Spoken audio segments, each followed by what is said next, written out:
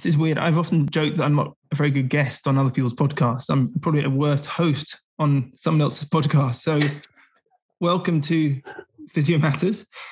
So I'm here with Neil, Helen and Jack to talk about a new partnership, collaboration between the MACP and Physio Matters. And I've got a ton of questions to kind of dig into this new partnership. But before we dive in, do you guys want to introduce yourself? Why not get Jack out of the way? Yeah, thank you. And really excited to talk about this. It's been a long time coming, and therefore to sort of celebrate it and talk about it publicly and to add some meat on the bones of the story is going to be fantastic. I'm Jack Chew. I'm a physiotherapist and a podcaster, a broadcaster, and a new media sort of commentator in many ways across the MSK space. Really passionate about raising standards and doing so through both my clinical interests in MSK rehabilitation, but then also through policy, education, and collaborating across the board with different organisations. I run a clinical practice in South Manchester, as well as then Physio Matters, which is a sort of media company in healthcare. I also founded MSK Reform, which is a non-profit think tank, which operates it again in the MSK space. Cool.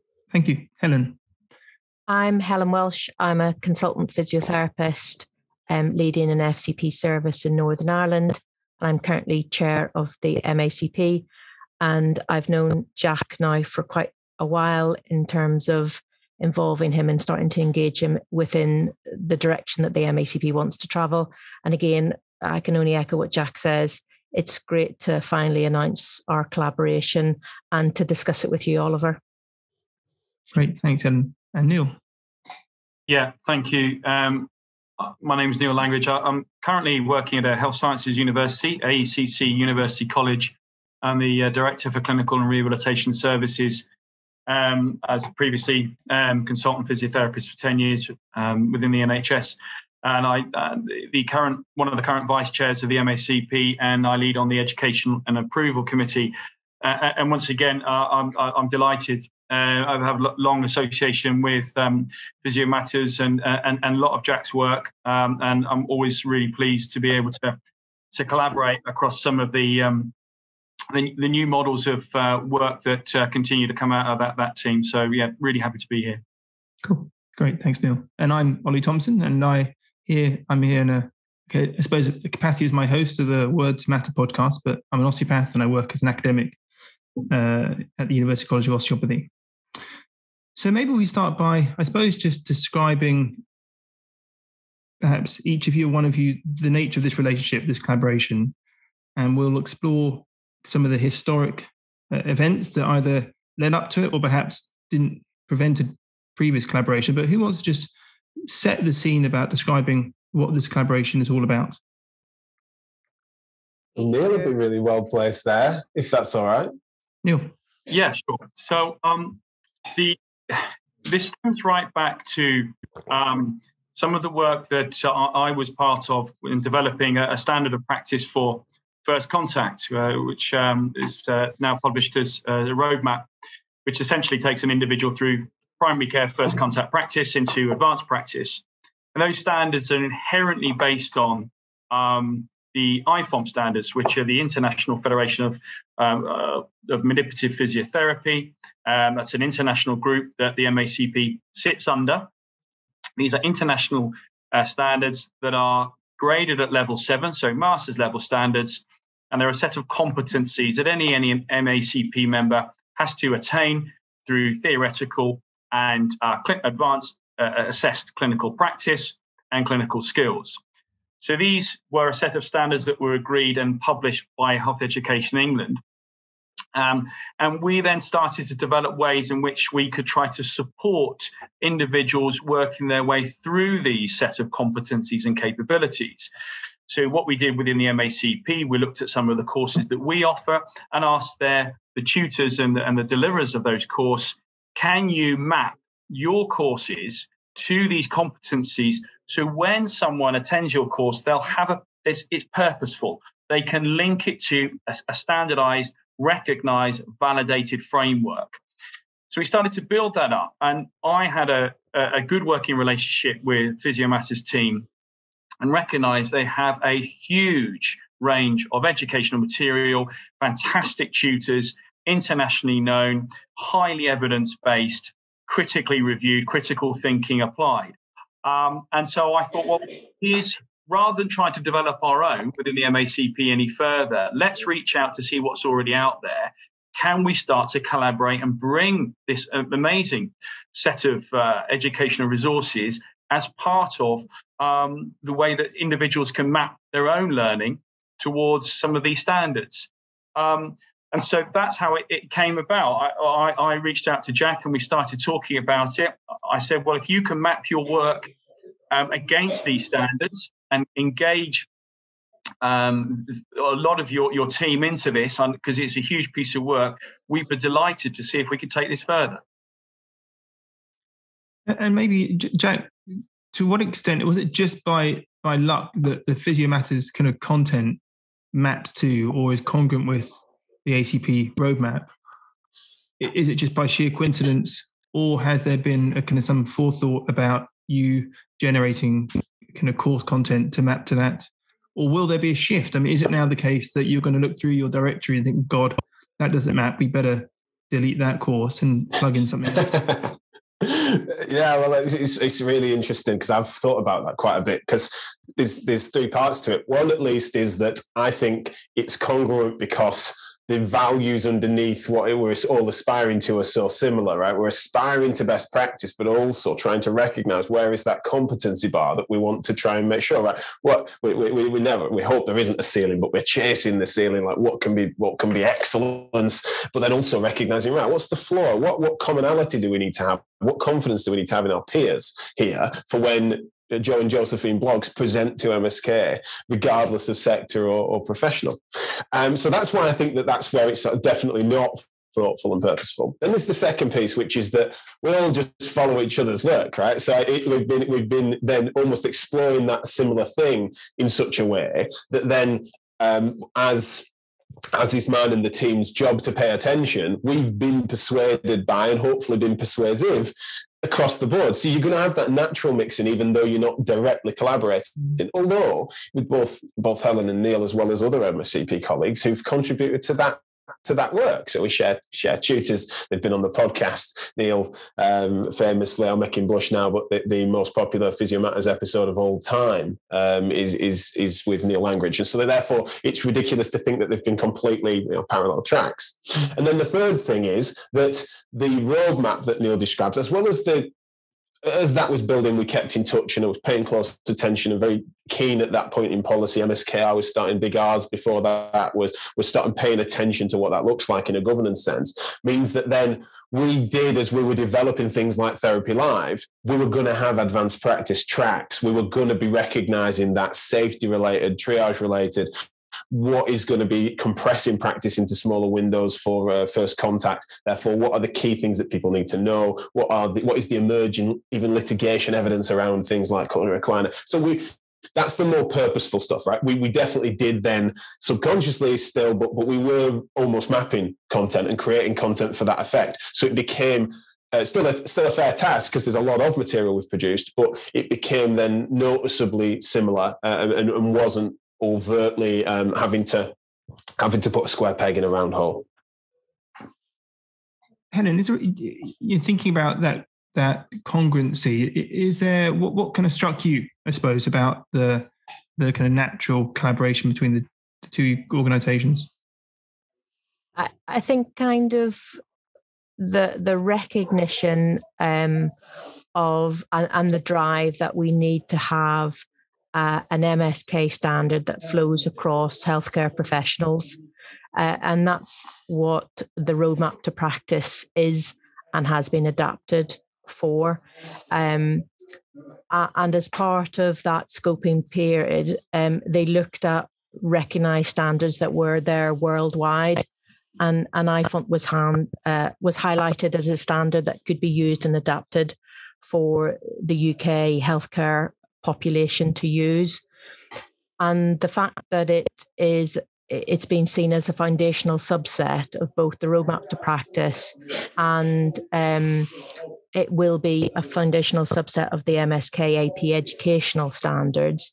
It's a natural evolution for kind of educational content providers and HEI courses and short courses providers to start to map, because as clinicians, we're looking to have some governance and some accreditation of our education, and mapping to a standard provides almost that educational reassurance that there's value in what we're doing.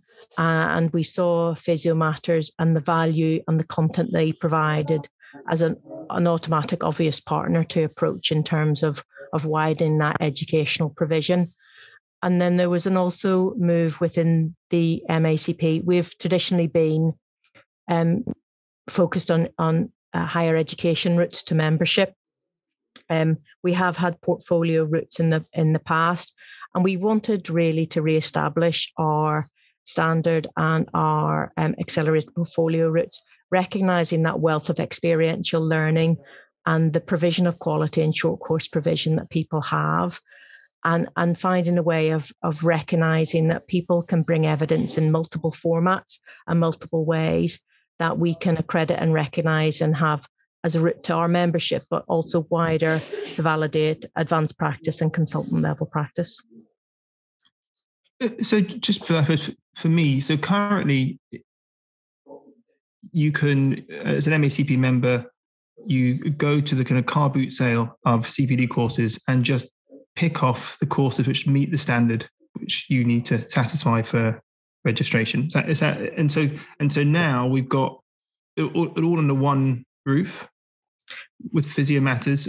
Yeah. There's a discount essentially where members will be encouraged financially and from a sense of quality to engage with the Physio Matters kind of courses. Is that right? So apart from convenience, there's an economic. There is, and it depends on what you want to use the courses for, and the fact that we have all signed up to an overarching standard means you can use a course for a variety of purposes. So you can use a course that's mapped against the standards either to submit as part of your FCP portfolio, submit as part of an advanced practice portfolio, or it can be cross-referenced so you can link it towards a portfolio of experiential learning to MACP membership. Okay. So that's really the currency, that having that link standard across MSK educational provision provides that flexibility of learning and for learners to use their education as a currency for multiple developmental routes. And just so, Jack, how will this collaboration change the content or see the kind of natures and the courses and content you have? Or is it just the case it's just going to be the same because it was congruent? Or are you now thinking actually there's opportunities to kind of digress into different topics? Or actually, like I said, is it the case that there's content, I don't know this, but there's content which falls outside, for example, the values or the standards of the MACP? Yeah, I think that there's two extremes, let's say, and I'll say where I fit in the middle of that. One would be that this partnership is so persuasive and so alluring in such a way that then we shape everything we touch and do according to it, and therefore that would be, to my audience, an accusation, and fair accusation, of selling out, right? It just completely corrupts what we've done that's different, that's then led to this, and then it just completely then end up being overly almost tidied and shaped by a congruence to this document and other things. That would be one extreme. The other extreme being that we would be like, we won't change for no one. It's that we're going to then suddenly go left field. We're going to take a complete right turn and produce content to this effect, and let's see if the MACP tell us not to. so I'm describing compliance and petulance. And of course, I'm being cartoonish there because it's somewhere that we know, and this is why it took some time and we were careful, is that the spirit of collaboration in this instance is one of which both organisations are trusting where each other are in such a way that the MACP are saying, we're back in the processes of which Physio Matters have gone through, in which then they are going to produce content and do their thing in such a way that then we don't need to agree with every single little last thing of it, but it means that if they continue to map what is appropriate across to our both values as well as then the roadmap, means that then our members and aspiring members and the people that we hopefully then persuade to become affiliates, consider a portfolio, etc., and then comply within that system of which historically we've critiqued, we're then moving them through in such a way that then it makes it easier for everyone. They're not feeling like everything's just separated or that they have to pick a tribe or pick a team. It's not that, well, I really like these podcasts and events and stuff, but it's such a shame how separate it is to when I want to almost formalize my accreditation journey now that I'm incentivized to do so. It's like, it isn't fair on them that they have to either pick one of those, or if they want to do both, that then is a massive difficult paper exercise. It's like both organizations should have made that easier for that person, because who is that person? That person is someone that is wanting to do their very best for their patients, wanting to further their education and understand better, aspire better to the evidence. What on earth are either of the organizations for, if not to make life better for that person so that they can help more people? I just find it, it just, now that we've done it, it's almost like, well, yeah, of course. And so that I hope answers the question. We won't be changing anything, but also we won't be so silly as to not truly be informed by what the MACP as an organisation, its members, and this wider community of practice informs us to, because that's always how we've created content. We have a massive feedback mechanism and a massively distributed leadership, really. Neil, did you want to follow up?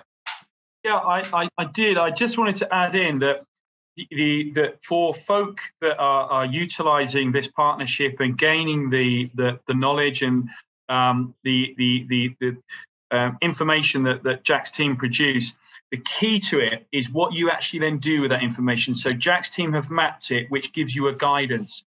The key to what you then do with it, it's the critical evaluation and the triangulation of critical review of that podcast or educational material. So although we are guiding people and there's a parallel to that, the step in for those individuals is to what you then do with that information. So it's not a passive recipient, it's actually that critical reflection of that podcast and what you then do with it and your application into practice and how it then informs your current knowledge, how it challenges your current knowledge and what it might do for your prospective clinical career. So I just wanted to make that really clear that just because you would listen to a podcast, that doesn't mean that's your competency signed off. It's hugely informing, but it's what you then do with that information. And have you guys thought about the risk of CPD becoming formulaic? So now there's a kind of, there's a lack of variation or diversity within the marketplace. It all kind of looks a bit like Physio Matters. It's blue. It's all blue coloured. And there's a kind of sense of it's all the same brand, and there's only Pepsi from now on. There's nothing else. Is there any risk that some of the smaller kind of providers, educators miss out? I mean, I suppose they would then jump ship onto Physio Matters, but that may not be practical or feasible. What have you given that any thought? Well, yeah, and I definitely want to get Helen's thoughts on this because she's informed mine quite a lot really on this, because I will admit that when we were talking about this and I knew the work that was going to be involved, I also knew the challenges of how we were going to need to try and move both audiences to comprehend this partnership, meant that I was like, well, this ain't worth it if it isn't for exclusivity. And that wasn't just a commercial reason, that was just as a means of protection and safety, because it was something that. But then, and this is where I say invite Helen on this and other colleagues of hers then in the MACP quite rightly then said that the spirit of what we're trying to achieve is far more appropriate to make sure that then this sets a precedent for others to then be able to marry it up, regardless of size. It's not it amuses me that we're a big player now. It just kind of tickles me. But I do understand why that might be. And in both size and scale of content and what we do now is we do reach into various different places.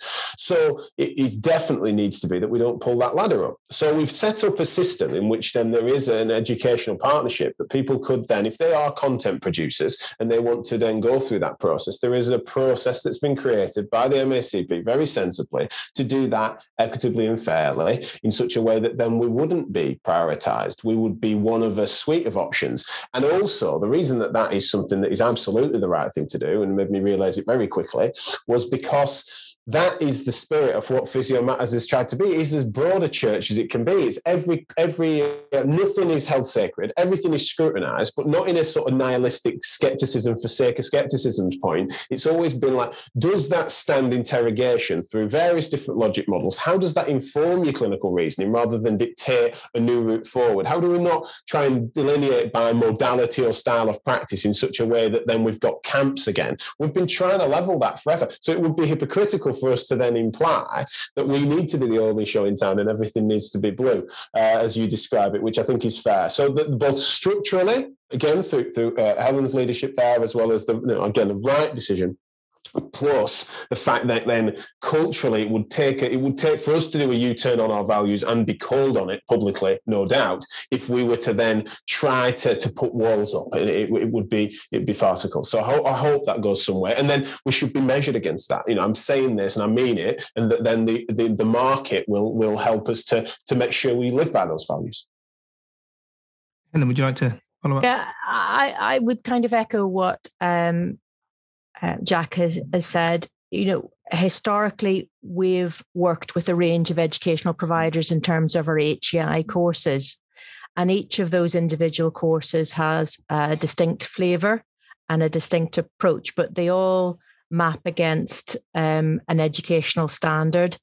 And each of the course leaders would argue very much about the difference that you might get on each of those courses, but your overall outcome of educational quality is the same. When we first had this discussion, we wanted to make sure that the educational provider, or the preferred educational provider, had a status that you had to attain. And it's quite a rigorous status. Jack and his team have gone through a considerable amount of work to map the range of courses against the standard that we have helped and provided some governance oversight and worked in collaboration with the team to do that. And that is not a small task that Jack and his team has undertaken, and all credit to Physio Matters that they have done that. And that really gives us confidence as an organisation that we are more than happy to recommend those courses to our members and to the wider MSK community, that they map against our standards because they've gone through that rigorous governance process. And that's the same governance process that we apply to any of our HEI courses that look to join us as member. So it's not a small task, but it's not an exclusive task. And Jack's team has sent a benchmark for other people to get and to approach. And we're willing to work with any organisation that is happy to reach that educational gold standard mark. And we'll be supportive of that process to do it. And I think there's room at the table for a number of educational providers to give that flavour, to give that variety, because we all know as adult learners, we don't all learn in the same way, and it shouldn't be a uniform approach to learning. But we should have a criteria that learning is designed to achieve.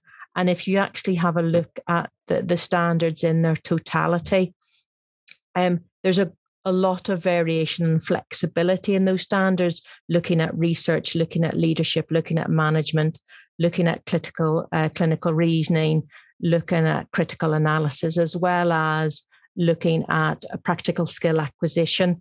So there's plenty of breadth and depth for courses to be developed that will have aspects that will link to the educational standards, but may not map in their totality to give that flexibility. Early doors, me and Neil as well. We years ago were talking about the fact that then some of the rigidity, most of my early doors critique on the MACP was that there wasn't that breadth of access or variety, or that it wasn't necessarily contemporary both in its form and its content, in such a way that then it would be a massive mistake that I think we would spot if we were to then make that mistake again just with new media. And I think that thing that sort of inspired this whole thing, and the things that the journey that me and Neil have been on in sort of initially butting heads, but realizing there's such a similar thing was motivating us on that is to counter exactly what you're describing, I think, Ollie, because you've absolutely nailed it. And that's almost motivates a lot of it. And when you were going through this mapping process, did you notice that there were areas which were particularly strong in terms of the complement of courses that you offer, and areas which you kind of just about met the standard, but actually was weak? And was there a kind of gravitation towards the typical MSK subject, which people have a pretty big appetite for? Yeah, I think we were fortunate that especially with the advent of Therapy Live, we have been pretty prolific in recent years. You know, if we do this, all that we're describing would have applied well a couple of years ago, but then there would have been overt gaps, I think, especially with regards to, say, to leadership, systems management, that sort of stuff would have been definitely lacking on, as well as educational theory. I think we would have been lacking on. Fortunately, in recent years, we've done more work in that direction, partly because we've done just a lot more content as we've all been locked in as homes, and we were well placed to create multimedia content as the company we are.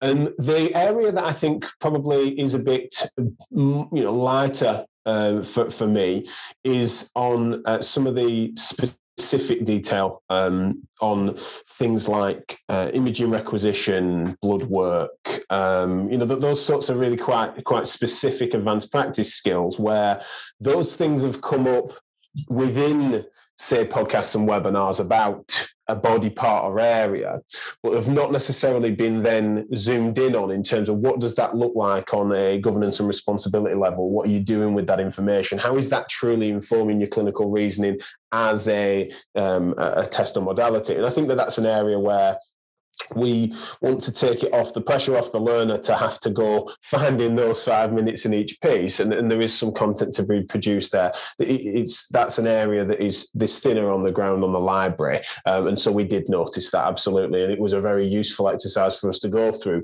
to notice those gaps.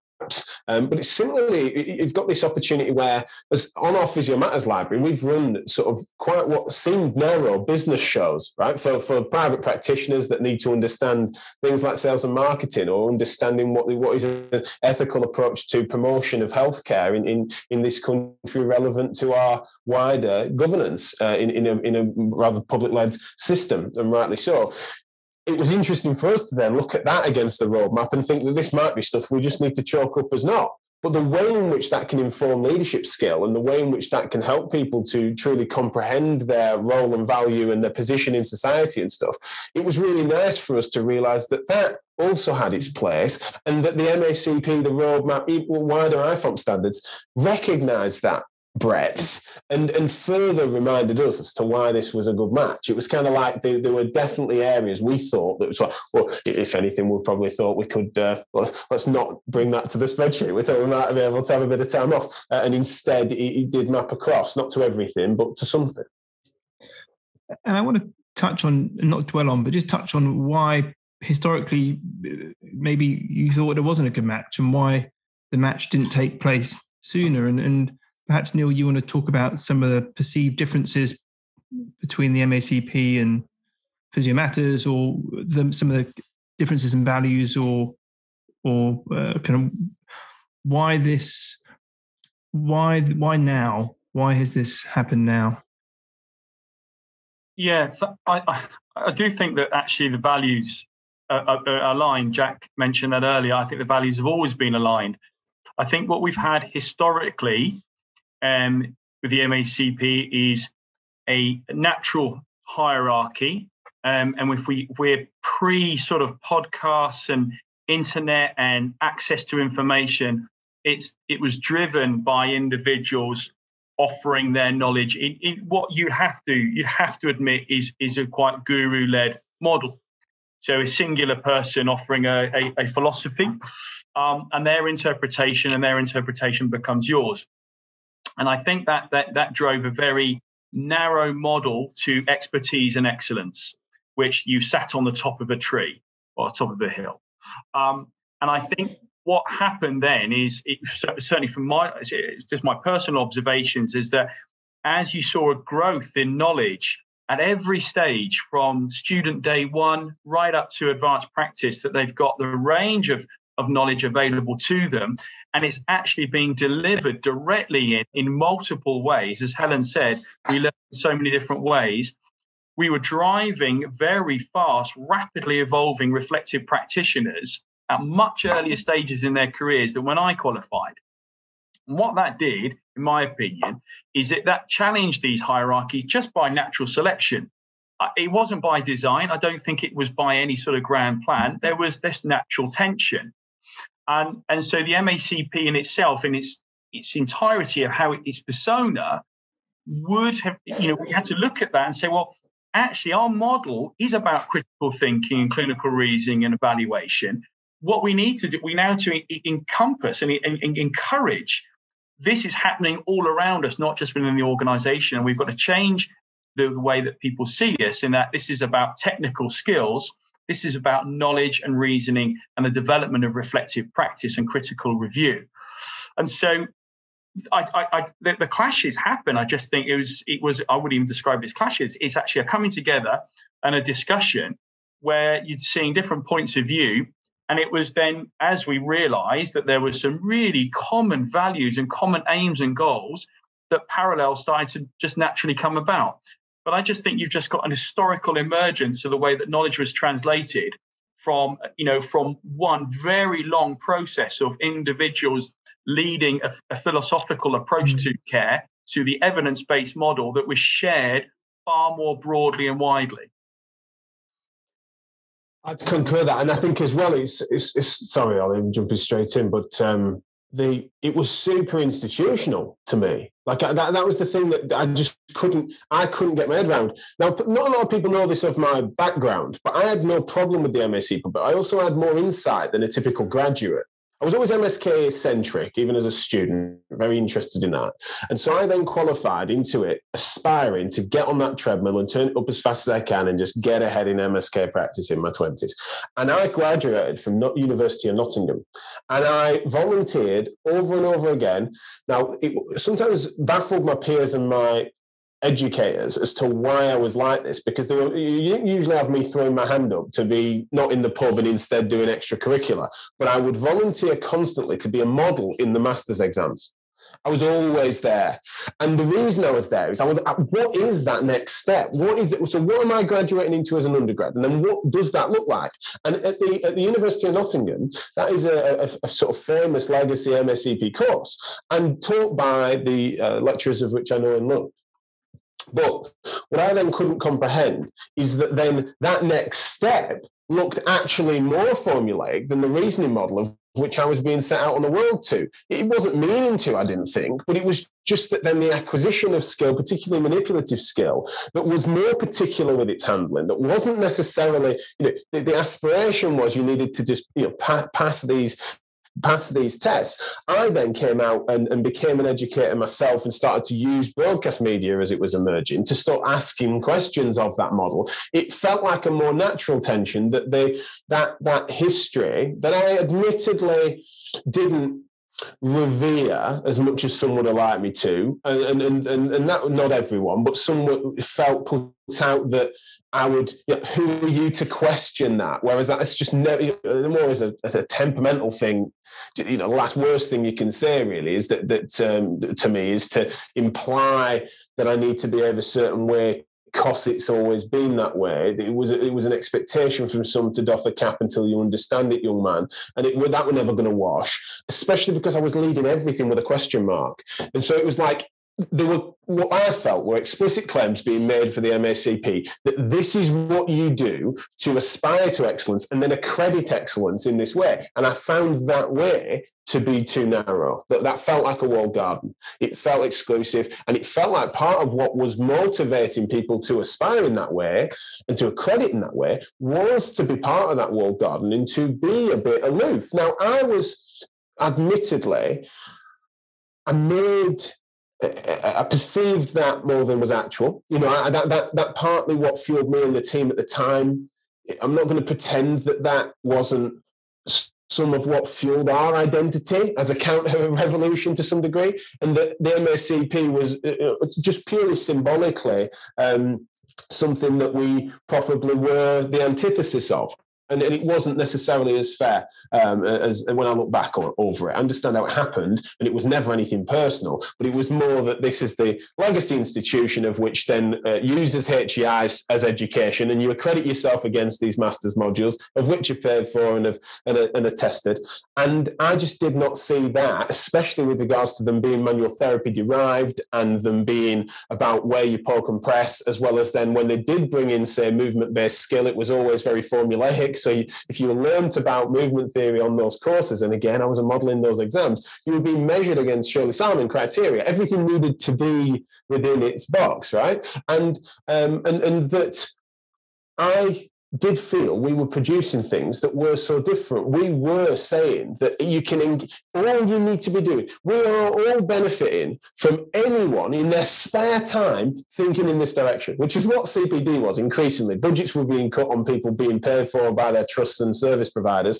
So we were getting people listening in their commute to our podcast, and I just felt such an affinity to the audience in thinking like, good on you, you're driving to work, you should be listening to the radio, and instead you're thinking, how can I be better at treating these? And I just thought, unless the MACP could come up with a reason as to why that was the model, not a model, then I was always going to poke at that. And I think that's where some of that tension came from, and has in time dissolved, because we stopped needing that confrontation to define our character, but also I feel I watched the MACP. I don't know, I'm not saying be persuaded by us, but the passage of time meant that then they came to terms with other modalities.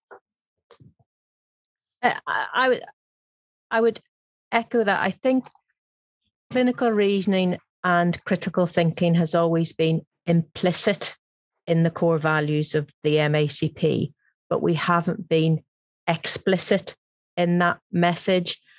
And we've been through a little bit of a reflective journey about ourselves and how we are portrayed as an organisation within the healthcare community.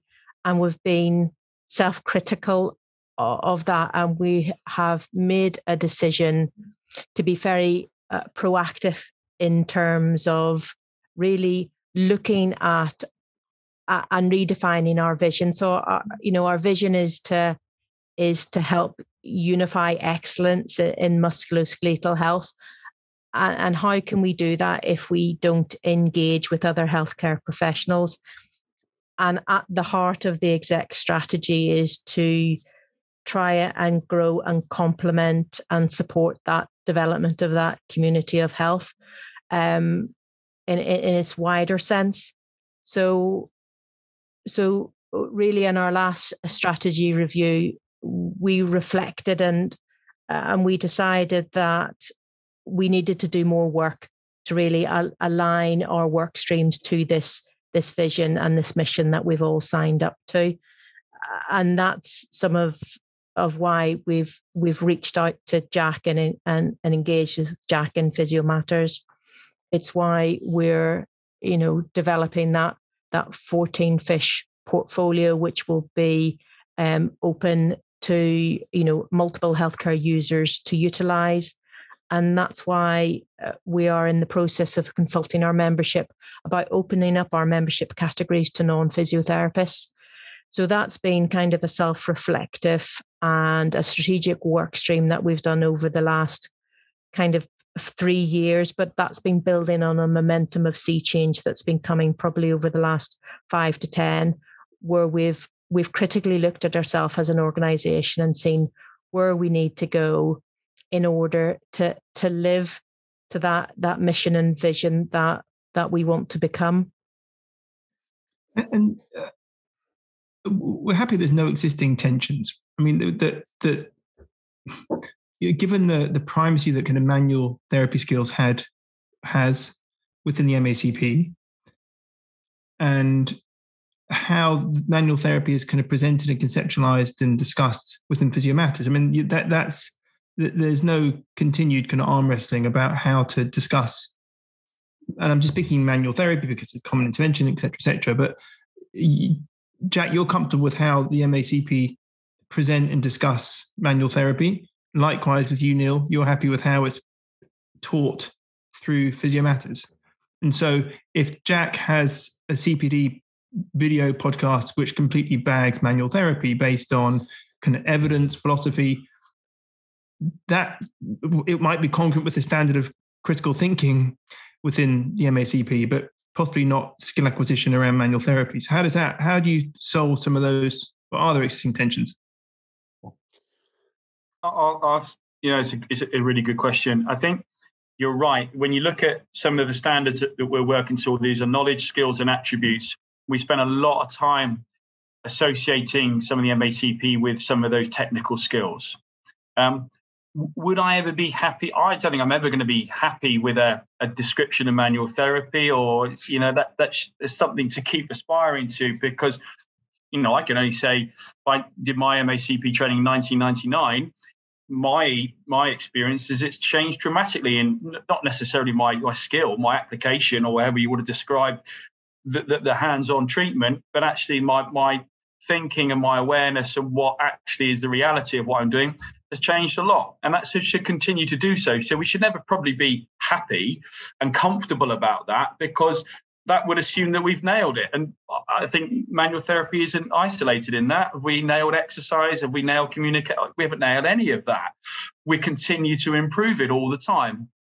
And one of the benefits of having the way that Jack's team has developed education is that we force that critical assessment, and we do poke those questions, and that's how we continue to develop. So I'd be surprised if Jack disagrees with me that we ever want to be the point where we've got that wrapped up. We'll put that to one side. No, I would certainly agree. I think one of the things I'm glad I mentioned it before, because it had looked contrived now, but I remind you all, and I remind anyone listening in that thinks that Physio Matters has had some sort of be in their bonnet about being hands-off. I remind them that our most popular podcast was with Neil Langridge, reconceptualising and describing and challenging a model of manual therapy, of which we're then... Yeah, that was a very agreeable conversation in the main, because we were even back then we were all saying that the mechanism of effect remains something that matters far less and is less mechanical and less specific than we once thought, and that the evidence was playing that out, as well as the practice-based examples were playing that out. But then it was that we also need to recognise and respect the professions of which then can lay hands in a somewhat medicalised touch manner, we need to make sure we don't go too far the other way, and that there is a pendulum that can swing too far, and we all know what that looks like. And that's been what Physio Matters has said. Now, I think that there has been then... And I understand where it comes from, although I do think, admittedly, it is a bit of clumsiness and inattention, and sometimes chips on some people's shoulder to lump us in too much, as if we've been bastions of a very hands-on off narrative. And a lot of that is guilt by association. And also, I'm not going to sit here suddenly then slandering friends and colleagues of mine that do have more strident views against manual therapy than, say, me and my team do. But we rarely, if ever, produce content that was especially controversial in that direction. But we have platformed people like Derek Griffin or Adam Meekins, etc., because we are a platform of which then really does cover a breadth of views. But similarly, we take criticism for doing that, but we also take criticism for then speaking to people who do aim for an element of do still hold out for an element of specificity, or the higher end skills that are harder to measure, or what have you, that come to certain elements of touch or manipulation. we do admittedly pride ourselves in hearing opposition from both of those camps, and we are a broadcasting journalistic platform and education provider that really does want to be a broad church, that feels that there are so few hard and fast answers out there that we should all be leading with open questions, and that whilst we don't open our minds so much that as brains fall out, we do recognise that we need to be humble about the mistakes that have been made before, where we thought we had answers when they weren't at all anywhere near where they needed to be, and that we all looked a bit silly. So let's have strong views, but loosely held. Let's recognise and respect the fact that then we come at things with a question, that me and mine can be issuing either narrow or broad apologies when we've been wrong, but that time passes and that's science, that's medicine, that's philosophy. We learn, we're persuaded. And to me, that's why I don't think there is an existing tension, because actually, you look back, a lot of that's been perceived on both parts rather than actual, and that now we're all recognising that this, on the same hymn sheet, it's not really, is it? It's a wider hymn book at the very least. It's a process that we can all comply with. That means that we don't have to agree on every little detail. And how boring would that be? I mean, you say it was perceived, but I'm only imagining an MACP assessment of hands-on skills. There'd be very actual competencies about handling and specificity and being able to recall mechanisms. So I don't know if I don't know. Competence is key there, though, isn't it? Right. That's an area of maturity as well over at Physio Matters as an organisation, is realising the practicality of the fact that originally we did have a bit of a, everyone needed to be aspiring to be super contemporary. It was designed to reduce the evidence to practice gap that we were told about, right? That's what the podcast was doing. So we were often trying to set the bar freakishly high.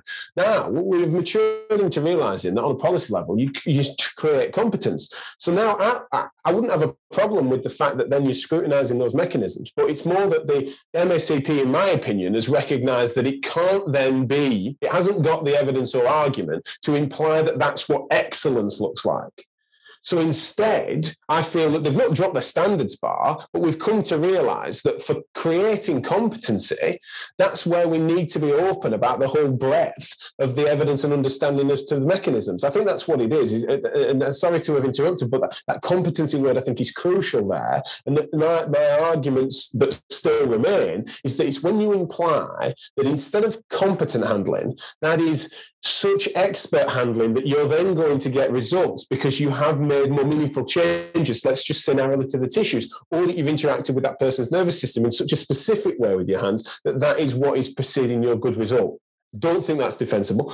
Hold that opinion, feel free to. But I'm just meaning that if then the MACP was to, what I felt it was historically, overindulge that line, then yeah, this collaboration wouldn't be happening. But instead, I see the MACP meaning that hold those views, meet that competence, but fundamentally the organisation isn't saying that is the route. We need to look closer and closer to that. They, for me, have broadened their horizons. They're looking through more filters. They've got that fisheye lens on, looking at the bigger picture. How can we create competent clinicians and grow this impact that we can have on the population? So maybe finishing up, we look to the future. So Helen, you can allude to the potential to open up MACP to non-physiotherapists. And if we can potentially tie that into future collaborations with Physio Matters from beyond physiotherapy, who wants to paint us a picture of what's coming up? Well, probably me and Neil can have. We looked, I think it was about 3-4 years ago, we set up a new category of affiliate membership, and Jack was really helpful at that time, providing some thoughts and inputs into that affiliate membership category. So that was, again, starting to look at having a category for members, physiotherapists at that time, who had an interest in musculoskeletal management and wanted to join that wider community of health that would sit underneath the MACP umbrella. So that was kind of that first stage. And as I say, we've gone through that self-reflective strategic overview. which has led the executive committee now to reach out to our members to give them a proposal that we want to widen that affiliate membership to open it up to non-physiotherapists in terms of that wider community of health, and providing that forum to have that critical discussion and that debate, and to grow that body of evidence. So it's not a static process, that evidence and application of knowledge becomes a dynamic, transformational process rather than a line in the sand. So we're in the process of scoping our memberships and driving quite hard for a membership vote for that to happen. And we're hopeful that our membership will vote on that kind of in September. And then that can go into our next stage in terms of where we go as an organisation kind of in the future. We're working with our partners with 14 Fish, and this is why Jack's courses are so valuable, because anybody using that portal to support their evidencing for an FCP sign off then doesn't have to look through their evidence and think, right, what does this course already map to? Jack's team has provided that information. They go to the spreadsheet, they can retrospectively go through and cross-reference about their domains and capabilities.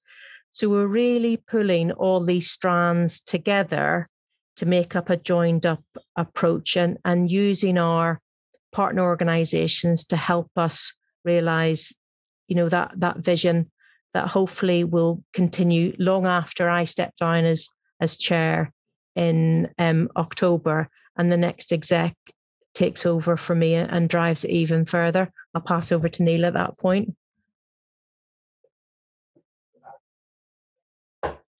Yes, so for me, the future, this is absolutely is, as Helen says, this is about building that vision around a community of practice. My time within the MACP, I've had different experiences, and what I've always been really excited about is that opening up and partnership working. The end of silos, the end of descriptors that actually put us into boxes in the way that we describe ourselves. I'm a X type of physio, or I'm associated with this type of philosophy. We've had far too much of that over a long period of time. And hence why I can see the vision of the MACP is to actually be part of leading that change. We're not asking to be the singular model, but what we are wanting to do is partner up. So most importantly, for the patient, the confusion around patient care and the application of treatment paradigms and philosophies is starting to wash away, that it is really about best evidence musculoskeletal healthcare and not about a philosophy or a guru-led approach. And so that sort of step into that space for me is why this is exciting, and exactly why I really enjoy being part of the current executive, and why that for me has given that opportunity to see actually, this is what makes being a clinician really exciting, because you are drawing from so many multiple perspectives and areas of practice that can only help you deliver your practice in a more informed way. That sounds like a good place to end. Jack, do you want to add anything? It was a good place to end. You sure want me to spoil it? I'd like to again reiterate the thanks to the MACP for working with us on this, because it would have been good of them anyway to say, we invite you to do this, but the way in which they've helped us to understand and comprehend their models and systems in such a way that then we could aspire to them, because I think that means that we all understand each other on that deeper level, and that there has been some sunk cost in a way that I think is going to stand as well. I would say as well, the timing is relevant. I think that as we all re-emerge as best we can from what has been, of course, a very disruptive time with the pandemic, but also where we've kind of realised that on a workforce level, there's various challenges. It naturally speaks to the fact that then why wouldn't we be wanting a big collaborative MSK workforce? But then the question becomes then, how do we measure each other's competence? How can we respect each other's histories, but whilst recognising that the things that unite us are far more important than than would ever divide us, intra and interprofessionally, in such a way that then it just feels that the only way in which we can solve our version of the public health challenges that we face as a society, both of course, and as a country and internationally, is one of which we recognise where we can get as best bang for his buck, and to help people scale their function, understand their personal goals, and drive forward together. And that education is obviously crucial to that. Accessible education, being able to trust the processes that we all comply with.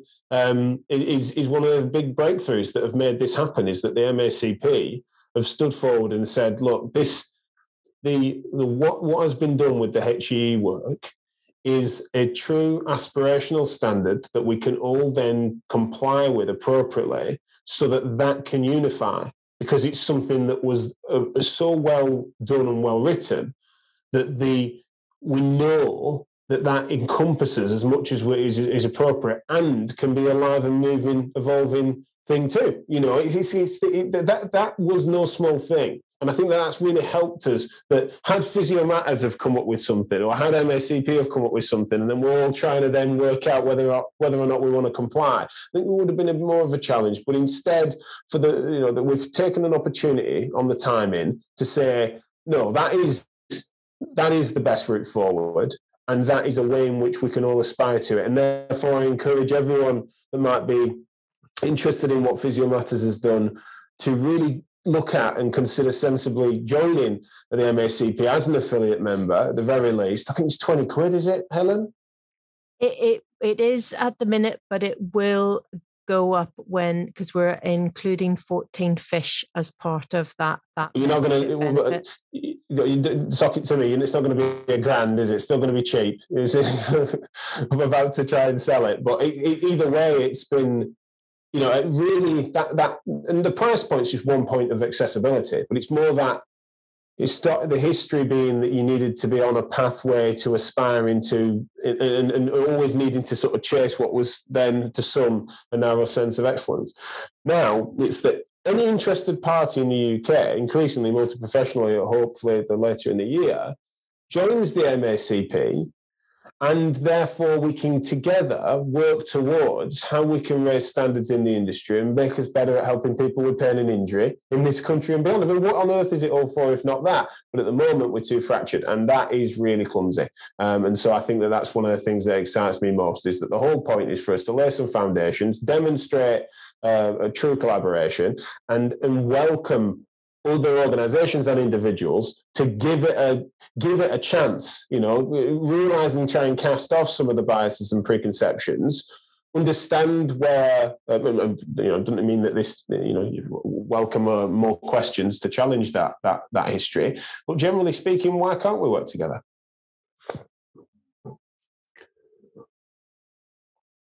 Jack, Helen and Neil, thanks so much. Thanks so much, Oliver. Thank you. Okay, that's a wrap.